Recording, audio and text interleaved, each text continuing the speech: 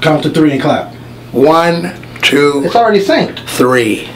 Yes, the audio. What are you talking about? You just be prepared. Bishop Benjamin Bosley, God bless you, man. God bless you. God bless Glad you. to have you back here on Glad TV. It's been a while. I told you we'd have you back. Are you saved still? Are you still? I'm Were you ever saved? Did we ever establish that? Because you didn't come get baptized. Well, I mean, the pandemic happened. The pandemic happened. So what about it? It stopped me from coming there. Stopped you from coming. You know, I never stopped services. I told you that. I told you to get in your tub when I went live. I still baptize you from my house on live. When I say dip, you dip. That's what I told you to do. You're not saved yet, son. But what did you want to talk tonight? Well, first of all, I'm glad to see that you're still healthy and you're still, good and everything. I'm saved. I'm all right.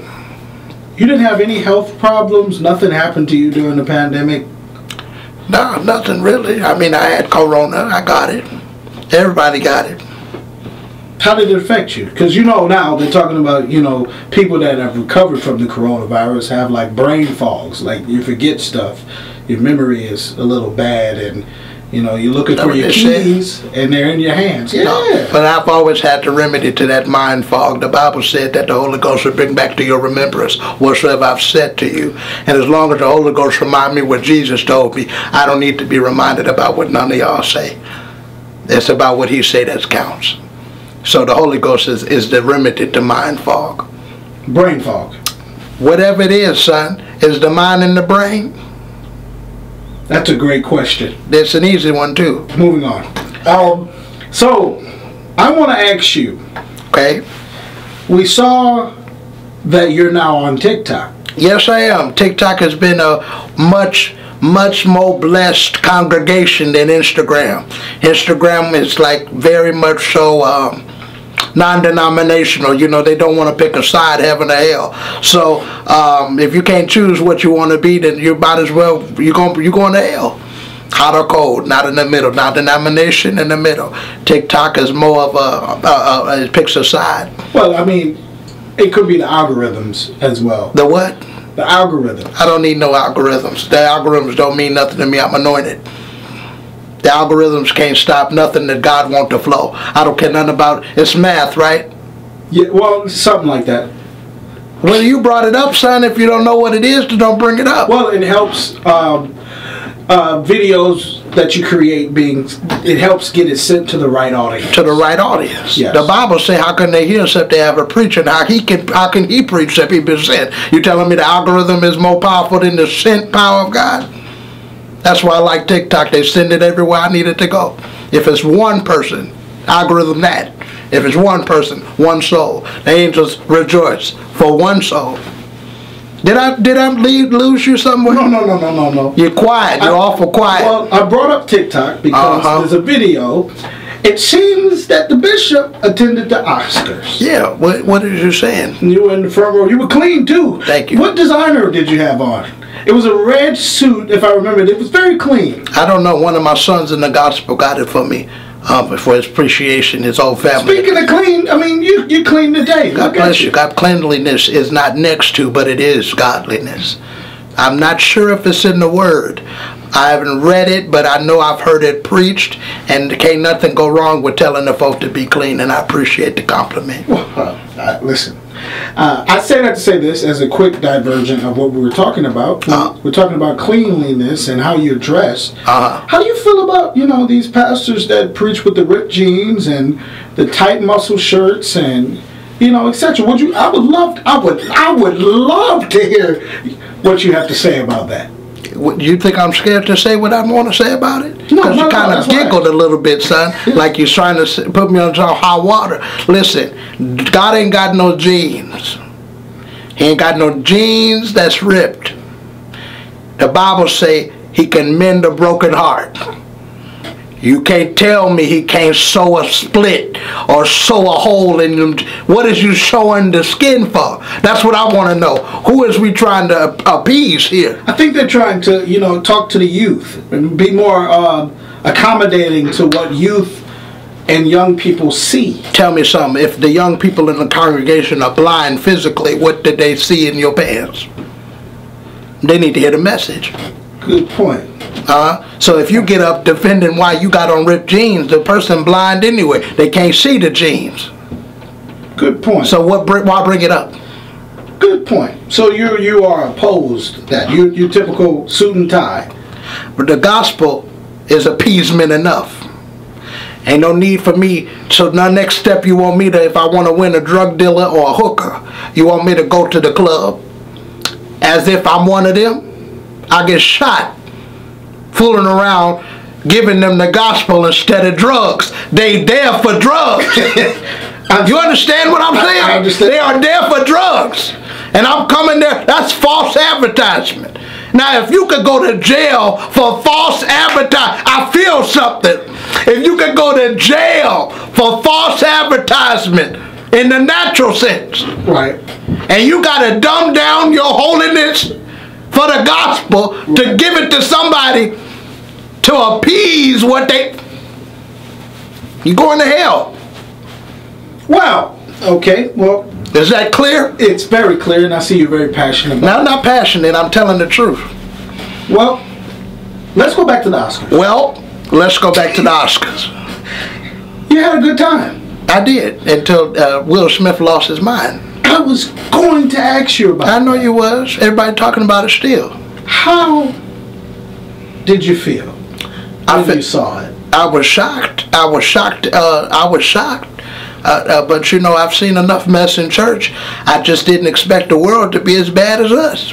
The Bible said there'd be a great falling away. You can't fall away from something you wasn't at. Now the world that fell away from sins. That's a terrible day we're living in. Will Smith should be in jail.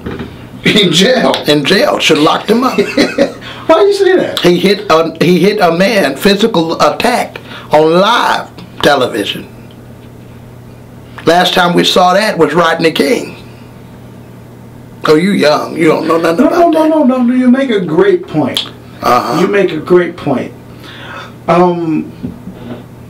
Do you blame his mental state when it comes to his marriage could have caused it? You know, the Bible talk about it's better to be on the rooftop than to be in the house with a cantankerous woman. Look that word up. Cantankerous. That's yeah. Talk too much. The Bible say I'd rather be on the rooftop. A cantankerous woman is like a drip from a faucet. That's the word of God. Drip. That's extreme. Where's that coming from? Drip. Where's that at? Drip. You tell them the word say that's what a woman that can't shut up. I know I got a lot of beloved daughters who love me, but the Bible is right. And somebody, you don't know that song, son. I don't. Son, you ain't saved. I'm not. Well, I agree with you. It doesn't matter if you didn't. I agree. I agree with you because the joke. How do you feel about the joke? Was it that bad? Did it warrant a slap? No, it warranted a boo. Boo! Or not a laugh. Should have just sit there quiet. That would have did more. How so? What do you think, son? It would have done more. Sometimes quietness, the Bible say, a soft answer turneth away wrath. Now for a comedian, if you don't laugh, that's enough. That can ruin their career. Just sit on them. That makes a lot of sense. I think you solved a problem going on in social media. Next subject I'm a bishop, son. I can solve anybody's problem. That's what I was called to do. What's the next subject? Pulse. Scene 2.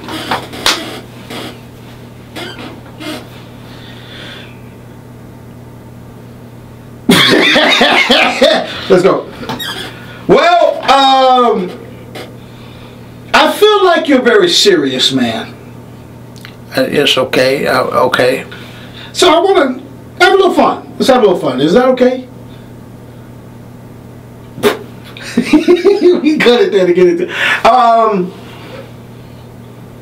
I want to ask you something, two things, and I want you to choose one and tell me why. Okay. Pizza or flatbread? What is flatbread? Is that like a slice of toast that's burnt? What is flatbread? I don't know. Is that a millennial meal? Wheat or sourdough bread? What is all this bread about?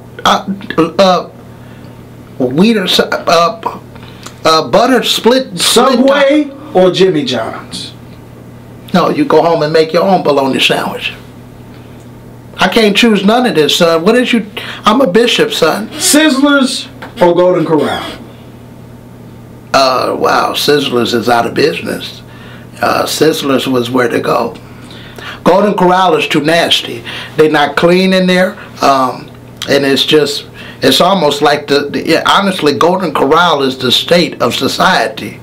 You go up in there with the wrong mind, you're gonna get ran up on, and all you wanted was some steak and some of them rolls, and you got to fight about 5 kids to get to it. Golden Corral is like a daycare on steroids.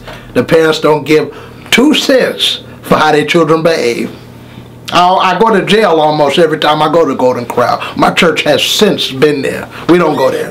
IHOP or Denny's? IHOP, son. IHOP is where it is. IHOP is the prices you can get full at IHOP. And IHOP hire people that make sense. I can witness the IHOP and the waitress don't get mad.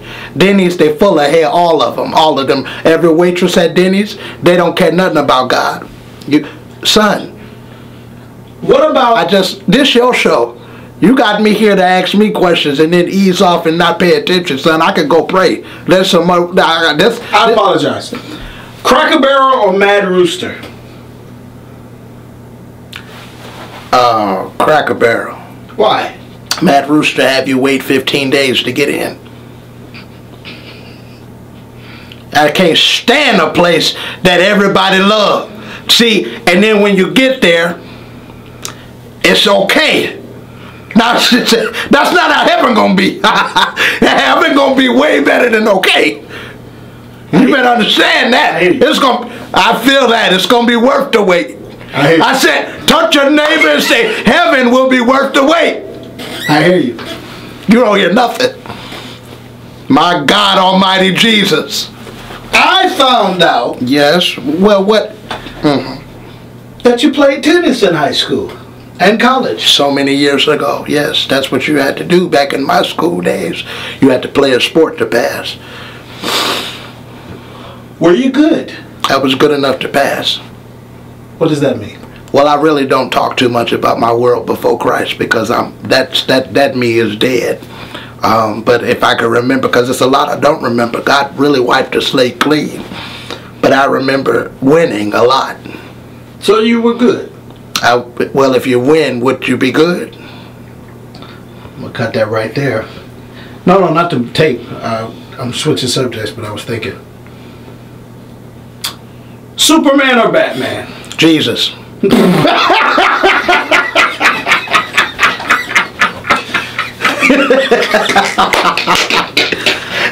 That's a good blooper. That's a good trailer.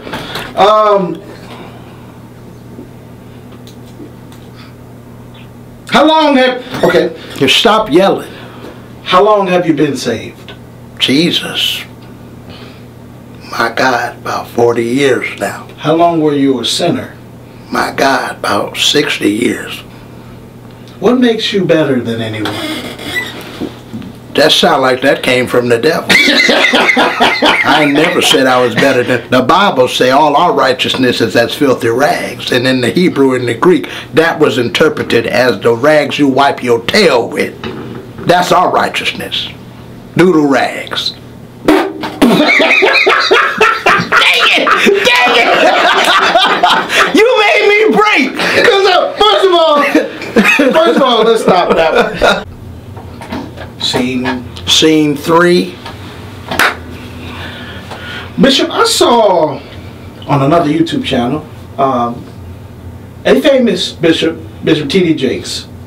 There was an interview with Bishop T.D. Jakes, and I want to try this interviewing technique with you. I'm going to throw out some subjects and how I want to hear how you would approach them as a sermon. I saw that interview. That wasn't no subject. That wasn't no tactic. That was a game they played. Well, let's play the game. Most bishops don't play games. Will you indulge me this time, Bishop? We'll see. Depending on how. Go ahead. The subject, hungry. Hungry? What you want me to do? Preach it? Preach. How would you take a word, hungry? He that hunger and thirst after righteousness shall be filled.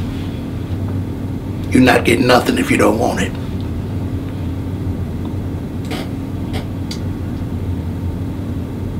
Working out. Bodily exercise profit little. That's in Proverbs. Work your soul out. Through fear and trembling. That's the word.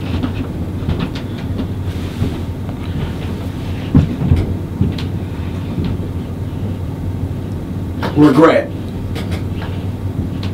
What would it profit a man to gain the whole world and to lose his soul? Live without regrets and choose Jesus. Because when you do regret, you're going to be burning. Forgiveness. As often as your brother or sister trespass against thee, forgive them. Do I have to forgive? You're not saved. You asking that question, you're not saved. As Christ forgave your ungodly, rebellious, on your way to hell tale before you said, yes, Lord. That's in Colossians. I believe, Colossians 3. If you be risen with Christ, seek those things which are above. Forgive, because he forgave your dirty, trifling tale. He forgave your stupid self before you even asked for God. You didn't even ask God for forgiveness. He forgave you. Well, I mean, I know that. This is Glad TV.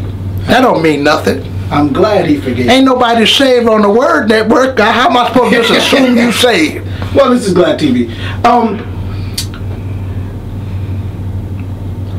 Captain Crunch cereal. Preach a sermon on it. Well, that's stupid. I think you can do it. Let's start back. Get your character. Captain Crunch cereal. How would you preach a sermon on that? I was sinking deep in sin, far across the peaceful shore, very deeply stained within, seeking to rise no more. Then the captain of the sea, not Captain Crunch, heard my despairing plea, and from the waters he lifted me. Now safe am I. Jesus is my captain. You know why? Captain Crunch can't walk on the water. Jesus, he can't do it. Oh, God. You didn't see what this nigga did. I hope it looks good. I looked at it. First of all, this looked hilarious. This nigga closed his eyes and looked up. Well, stop it. Let them see it. Oh, my goodness. I want to see it, too.